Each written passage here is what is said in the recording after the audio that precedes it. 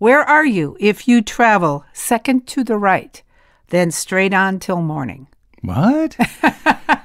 Okay, and how did a tipped-over test tube in 1910 ensure you a safer crash in an auto accident today? Answers to those and other questions coming up in this episode of The Off-Ramp with Bob and Marcia Smith.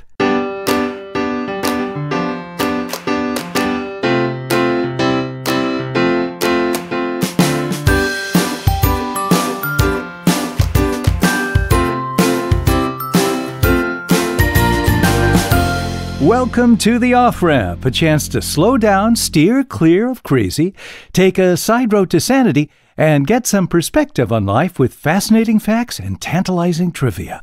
Well, that describes your first question, Marsh. I don't know what you're laughing about there. So, okay, Bob, what famous place will you find if you traveled second to the right, then straight on till morning? Second to the right and straight on till morning. Where are you? That sounds like something out of an outer space movie or something. No. Second to the right and straight on till morning. Where do you wind up? You got me. If you're Peter Pan, that's where you get Never Never Land. That's where it's located. Peter Pan. That's pretty cool. Yeah, and I forgot it too. It's funny how you forget that. Yeah, that's the directions to get to Never Never Land. And that was the work of... James Matthew Barrie. Yes. About the little boy who refused to grow up. Scottish author. Yeah, famous. Okay, well, that's great. All right, so now let's go to my question. Which is even greater, I'm sure. It is not even greater. In 1910, a test tube tipped over in a lab. How did that ensure you of a safer crash in an auto accident? Well, somehow that led to airbags. Did it release a force of some kind that the person who did it thought we could put that inside of a balloon and it would eject upon impact? The test tube was tipped over in a laboratory accident, and it didn't break into pieces. It just cracked. And the reason was the tube had a film left inside of it from evaporation of a nitrocellulose mixture that held the tube together, and that led to safety glass. Oh, safety glass. Yes. So it was French chemist Edouard Benedictus. He patented the idea in 1910, and in 1926, American Armory Haskell obtained the rights to the patent and started the Triplex Safety Glass Company of North America. And the first safety glass windshields, they were first installed as standard equipment on high-priced Stutz Bearcat motor cars. Oh. It was considered a luxury item. Oh, you bet. Everything is in the beginning. Remember, only luxury cars had airbags. And electric windows. Yeah. Now everybody's got the beeping and the maps. And when are they going to run out of ideas what the luxury cars will have that you don't? Who knows? Who knows? Okay, you ready? Yeah. This is one you'll like. Okay. According to Guinness Book of World Records, Bob, who is the world's loudest musical band? I thought it was The Who. Am I right? Yeah. Oh, was it? Oh, good. How'd you know that? Well, it was either The Who or Led Zeppelin. Now, well, at least in the 1970s, the Who, the rock band, blew out eardrums with a concert that reached 126 decibels and 76,000 watts. And I guess Karma. So who has tinnitus? What's his name is deaf? Pete Townsend. Pete Townsend, yeah. He's got that ringing in the ears, and it comes from all that. 126 decibels, and that's a decibel threshold that is equivalent to a jet engine taking off. Jeez, what was it again? So, 126 decibels. Wow. Deep Purple had sound that reached 117 decibels before then, and 3 members of the audience fell unconscious. Oh, my goodness. Wow. Yeah, they were closer, apparently, to the stage than some others. That's interesting. Yes, well, yeah, how loud is enough? How loud is too loud? Yeah, well, that, obviously. Okay, I have another transportation question for you. Okay. How did the man who invented cash register motors help you start your car this morning? How did a fellow who invented cash register motors. Now, this is back in the time when cash registers were electromechanical, not electronic. So everything had a motor in it. Everything had movement. So obviously some mechanism in the cash register is now inside your car. Charles F. Kettering, who invented the electric motors used in cash registers, also invented the electric self-starting motors used in cars. Before that, cars had to be hand-cranked to get the motor to turn over. Those cranks could be very dangerous. Okay. And the inspiration for that was the death of a friend of one of the big automakers. Cadillac's boss, Henry Leland, had lost a good friend who was killed while trying to crank an auto engine. So he gave Kettering a contract to supply 4,000 self-starters to Cadillac. And Cadillac had the first, again, like you said, all of these features started out in very, very high-end primo cars. Yeah. And the first self-starting engine was a Cadillac. And Charles F. Kettering, his company was called the Dayton Engineering Laboratories, known as Delco. We know that name now. Yeah. And then he eventually became head of one of the major automakers, Charles Kettering. Okay. All right, Bob. There's a guy named Elias, and he was a carpenter and a furniture maker, and he helped build the famous White City of Chicago's World Fair. Mm-hmm. This is my last World's Fair Chicago question. I finished the book, and I've moved on. That was in 1893. Anyway, Elias was just tickled with the whole process and the magicalness of the whole event and how it looked and his part in it, and he talked about it for years. Okay, so Bob, who was Elias? Elias Disney, Walt Disney. Walt wasn't there. This is his dad. His dad? Yes. His dad helped build the World's Fair in Chicago in 1893? And he wasn't even born when he was building, but he never stopped talking about and talking to his family about it and telling stories about it.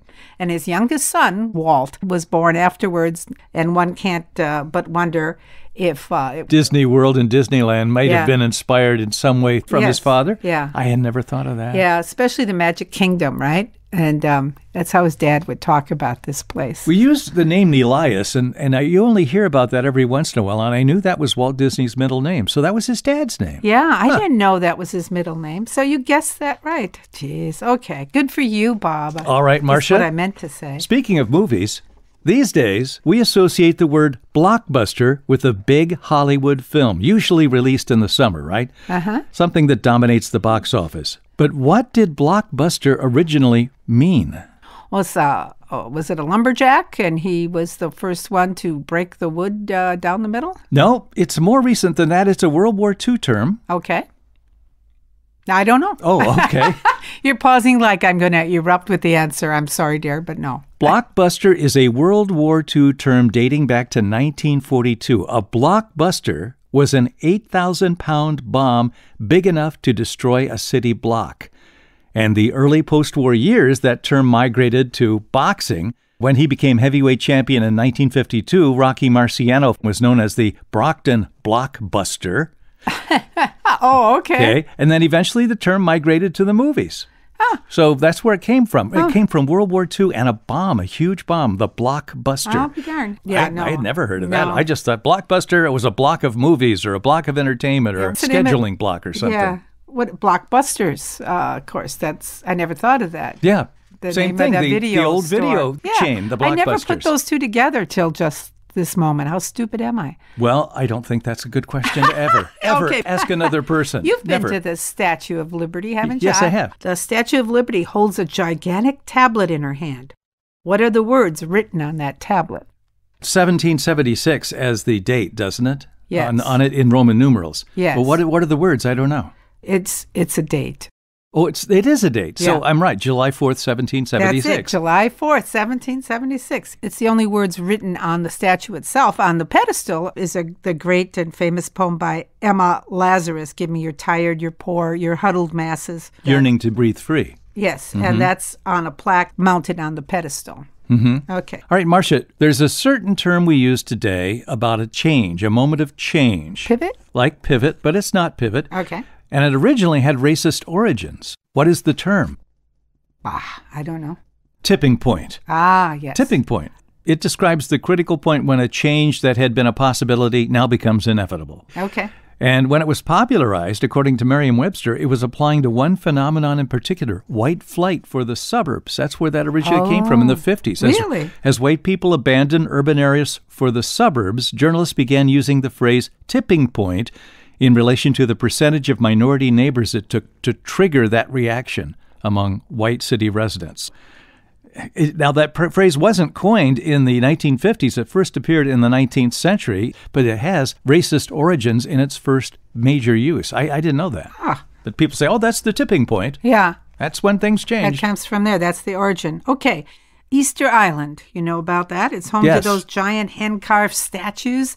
The They're- stones, the heads, yes. Yes, they're called Moria, Moai. They were made around 700 to 800 CE, and they're 13 feet tall and 14 tons each. Wow. So here's my question. How many are there on Easter Island? Well, I think there are a lot more than they thought. I think they found the quarry where they came from at another location, I believe, and they're a lot taller than they thought they were. They're 13 feet tall and Well, from the ground, but you could dig down farther, and they're sculpted in, the shoulders are sculpted in I'm everything. not privy to that information. Well, according to my archaeological sources. Okay, so the question was, how many are there? 13? 1,000. Wow. Yeah, 14 tons each, Bob. Bigger than any of my creations. Well, honey, your little claymation thing made with Play-Doh was stunning. It looked cute. It was. Geez, isn't that amazing? And there's still a lot of mystery about that. Oh, there's so much mystery of going way back. And to be off this island that's isolated. Yeah. Yeah. How do they do that? Go ahead, Bob. You and I have often wondered about the sport of curling.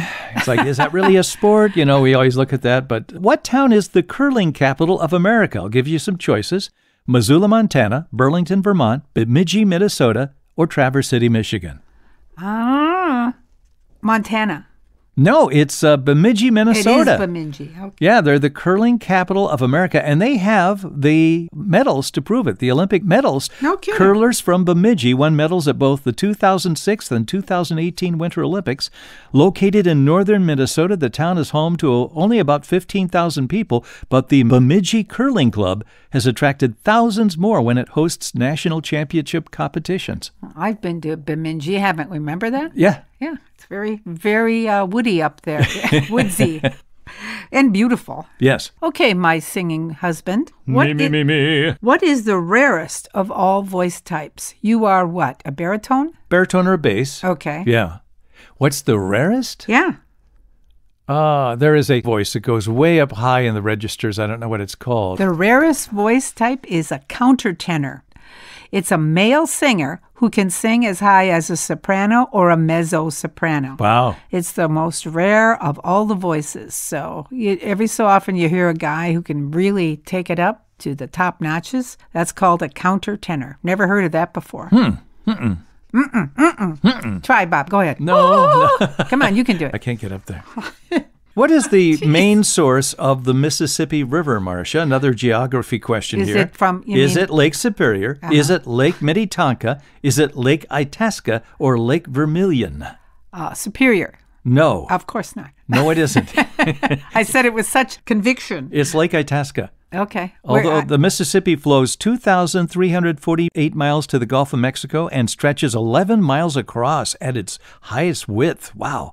It begins as a tiny stream stemming from northern Minnesota's Lake Itasca. It's a 1.8 square mile glacial lake in Itasca State Park. What state is that? It's in Minnesota. Oh, okay. Although the Mississippi actually starts out in Montana as the Missouri River. Yeah, and goes all the way to New Orleans. Yeah, it's amazing.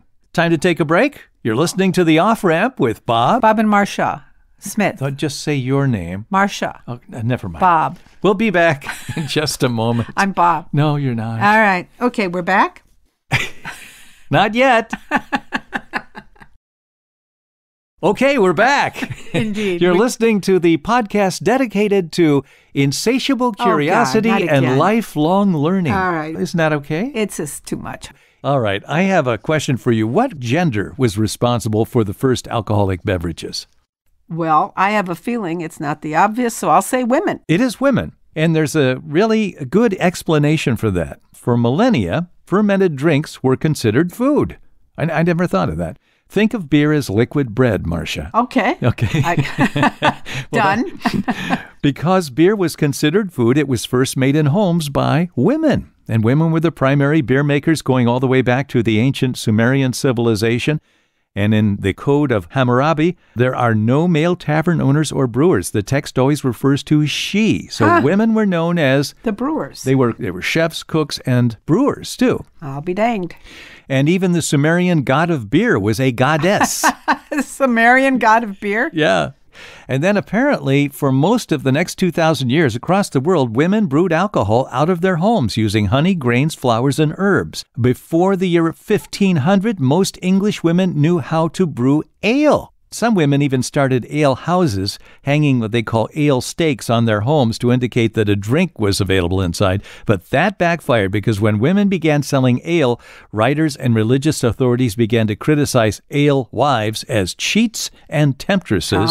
Temptresses. And then after millions of people died in the plague, for some reason, brewing shifted to men, and it became an industrialized, mass-produced product. I wonder why that is. Don't know, but apparently sake had a similar trajectory in Japan, made at first by women, later primarily by men. Huh. I have a few girlfriends who make their own beer. Okay. So the tradition continues. Okay, Bob, can you give me an estimate of the population in the Arctic Circle? I would assume that is a small population. I'll say under 1,000 people. That's a good guess. Okay. That's over 4 million. What? Yeah. Doesn't that blow your way? The Arctic Circle incorporates portions of 8 countries: Canada, Greenland, Iceland, Norway, Finland, Russia, Sweden, and the United States. And despite the harsh climate and often inhospitable living conditions, there are still 4 million people who live and work there year-round. That's amazing. I didn't know there were that many. No. Or that many countries had parts of their territory in the Arctic Circle. And there's indigenous people. There are 40 different ethnic groups there. The Inuit, Sami, Yupik peoples that account for 10% of the regional population. Wow. And they maintain traditional culture like fishing, reindeer herding, and hunting activities.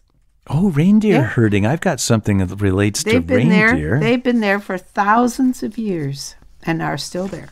Okay, Marcia, speaking of reindeer, where does the word parka come from? Parka over here. Reindeer. Well, you said it has something to do with reindeer. I don't know. Parka comes from an Inuit word. You mentioned the Inuits, the Eskimos, but they got it from the Russians, who were the first people to settle Alaska from a European extraction, okay? So when they came there, they had a word that they used. Parka was a word that meant skin coat, animal skins. In what language? From a Russian native language. Okay. Parka. And a lot of times it was reindeer coats. Oh, that makes sense. Reindeer pelts, you know, and they would pull them over. We think of a parka as something you pull over with a hood. Well, you'd pull them over your head, and you had a nice winter coat. That was what parka was. But, of course, today it's usually a lighter jacket for winter. It says Land's End on it or something. Yes, or Eddie Bauer or something like that. Okay, well, that's makes sense, actually. And those look, when you see the old movies, you know, with Kevin Costner or whatever, and they're wearing these huge animal skins over their body, you think, well, that had to be warm. Think of how you survived the elements. Think of how they smelled. Yeah. If they got wet or something, you know? Yeah, well, let's not. Okay, Bob, tell me, what is Air Horse One? What? Air Horse One. Air Horse One? Yep. So what is this, the president's plane for horses I haven't heard about? Makes sense, doesn't it? Yeah. But there is not a presidential plane, but there is a plane dedicated for transporting horses called Air Horse One. And it's owned and operated by Tex Sutton Equine Air Transportation. What? Air Transportation. It's a Boeing 727-2000 cargo airlift used for racehorses, show horses, and other VIP clients. Because, you know, these 1,000-pound beauties have to travel somehow. Not all of them go in trailers. Yeah. And it's not cheap. Round trip, $10,000. And do they actually get a seat? Because horses don't usually sit down. You know, I don't know. And, well, do they get free peanuts? That's the question. Oh, that is a question. Yeah, I don't know. This reminds me of that story we did last year on the how they got the horses to the Tokyo Olympics, and it was the same thing. They FedEx flew them in big cargo ships. Cargo planes. I imagine they had to anchor them down. And that must have been terrifying if you're a horse, don't you think? Yeah, and they had stalls and everything, and you know, but I mean, did they? Yeah, they had people on board for each horse to keep them calm. Yeah, exactly. Okay. Air Horse One. Yeah, I like the name. Yeah. Okay. Air Horse One. Okay, I have a question for you. We were talking about coats and things like that. Stewardess on that. Marcia, they're called flight attendants now. I'm sorry, I misspoke. Shame on you. Go ahead. Okay, how did a near-death experience lead to light winter outerwear, the puffy coat? The quilted puffy coat we all know about. What was the first part of that question? How did a near-death experience lead to that? The person who invented it Well, did it because they had a near-death experience. Well, did they fall down a mountain skiing or something and it wasn't thick enough to bounce off the rocks, so they put air in the coat? And no, judging from the terrible face you're making at me. Okay.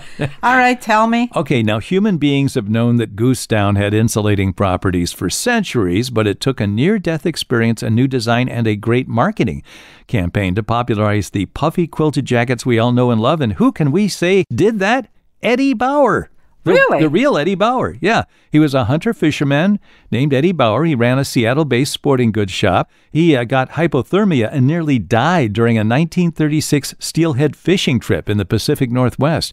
And when he returned to Seattle, he remembered stories that his Russian uncle told him about the down-filled winter coats that Russian soldiers used to wear in the Russo-Japanese War back in 1905. So he designed a lightweight, down-filled jacket with those diamond-shaped quilted compartments so that kept the down from falling to the bottom of the jacket. And he called it the Skyliner, and he patented it in 1940, just in time for World War II. So he began advertising it in Field and Stream, American Rifleman, and all those magazines. And then World War II, the government contracted with Eddie Bauer to make flight suits and sleeping bags for U.S. service people. He made a fortune and a useful product. The B-9 flight suit, down-insulated flying jacket with down-filled pants designed to keep aviators warm for up to 3 days in minus 70 degrees Fahrenheit temperatures. Anyway, each one of those jackets that he made for the U.S. government had a tag inside said Eddie Bauer, Seattle, USA, which gave him a brand name and future customer basis with the XGIs after the war. Good marketing. They still sell that model, the 1936 Skyliner model down jacket, still available through the Eddie Bauer Originals line. Interesting. Yes, it is. That's how it happened. Okay, Bob, what percentage of objects in its collection does the Smithsonian, that's named after you, I think, Smithsonian Institute exhibit? How much of their exhibit do they... They're probably like most museums that they only show maybe 25% of what they have because they keep it all in warehouses and they keep circulating it.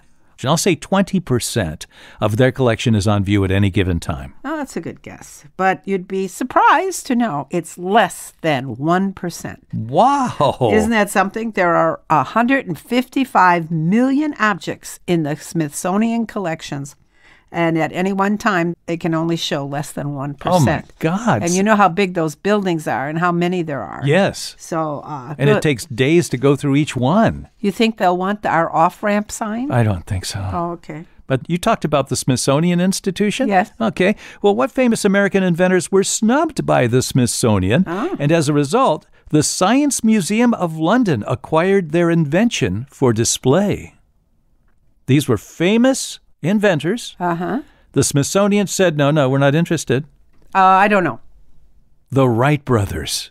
Oh, come on. This is they didn't take the Wright brothers? Isn't that interesting? Now, most people our age and younger wouldn't know about that because it happened before we were born. But the Smithsonian would not acknowledge that the Wrights had built the first man-made heavier-than-air machine capable of powered flight because they had sponsored another aviator. Oh. So the Wrights, they sent their first airplane to the Science Museum of London, where it remained until the Smithsonian admitted its mistake and offered to house the craft. And that's how they got it back. Such pomposity. It is, really. And isn't that amazing that they wouldn't do that? They wouldn't say, no, we were wrong.